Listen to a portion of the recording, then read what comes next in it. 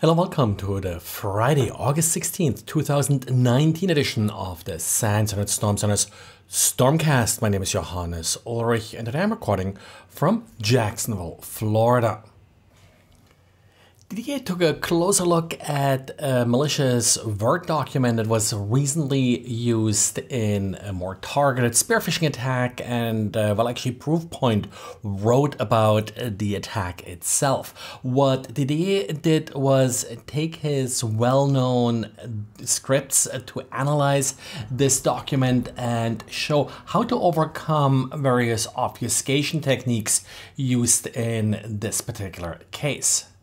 Sort of interesting here and not really unusual is that the actual malware was sort of encoded as a PEM file format. So PEM is often used in certificates, but the reason attackers like to use this particular format on Windows is that they can use certutil, which is typically used to read certificate files that are PEM decoded, to decode the file and then create the executable.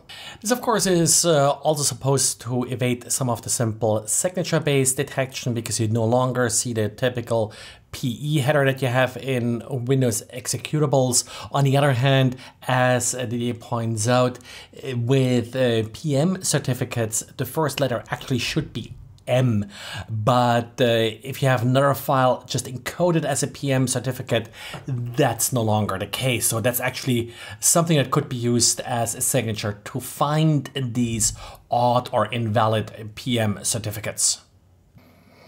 And I think pretty much every week we have a couple of IoT security issues or failure of Internet of Things security. Actually, I remember last week I didn't cover a couple stories that were kind of interesting just because I figured, we had too much IoT security already to talk about. And you probably noticed it keeps repeating some of the issues that are showing up. Well, if you just thought that the issues keep repeating, there's now some confirmation here from Sarah Satko with the Cyber Independent Testing Lab. They did a pretty monumental effort. They looked at 6,000 different firmware versions ranging all the way from 2003, sort of the beginning of the Internet of Things, to 2018. And essentially what they were looking for is, was there any change in software security when it comes to sort of these Internet of Things? And they focused a lot on the routers. They looked at ASUS, D-Link, Linksys, Netgear, Ubiquiti, and a total of, I believe, 18 different vendors like that. What they found in conclusion was that they cannot detect any sort of concerted effort by vendors that pretty much things today are as bad as they were 15 years ago. This of course contradicts some of what the vendors are stating, that they're focusing more on security. But then again, if you're looking at recent vulnerabilities, it's really not all that different. Now, in order to do that test, of course, they had to rely on heavily automated tests. So they focused on things that are easy to verify, like, for example, StatGuard, ASLR, and sort of all these little compiler tricks that prevent exploitation. I don't see any note here of things like default passwords and such. Possibly they tested it too. I haven't really seen the complete report yet, but that's something that may have gotten a little bit better in recent years. With bots like Mirai, of course, not really giving you a choice when it comes to default passwords. And Kaspersky Antivirus made it apparently easier for websites to track users.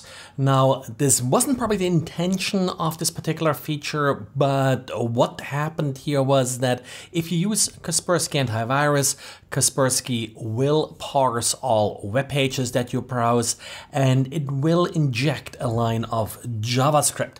Now, this JavaScript isn't really malicious. What it does is, for example, in Google search results, it will add little green icons if a site is known to be safe, to essentially warn a user that if they click on a certain link, they may reach an unsafe page. page.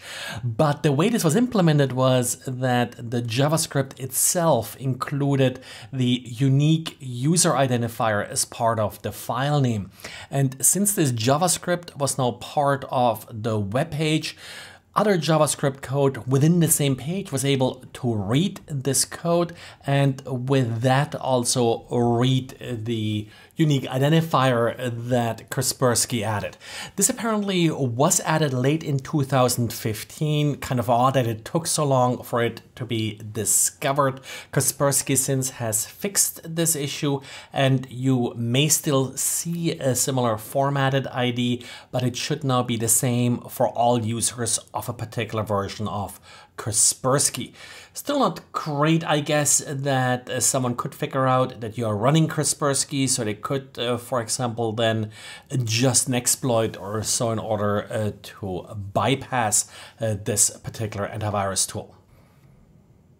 Well, and that's it for today. And by the way, Wednesday next week, I will speak at the Tech Coast conference here in Jacksonville. So if you're interested, stop by. I'll try to remember to take some stickers with me as usual. techcoast.com is the website for the particular conference. That's it. Thanks for listening, and talk to you again on Monday. Bye.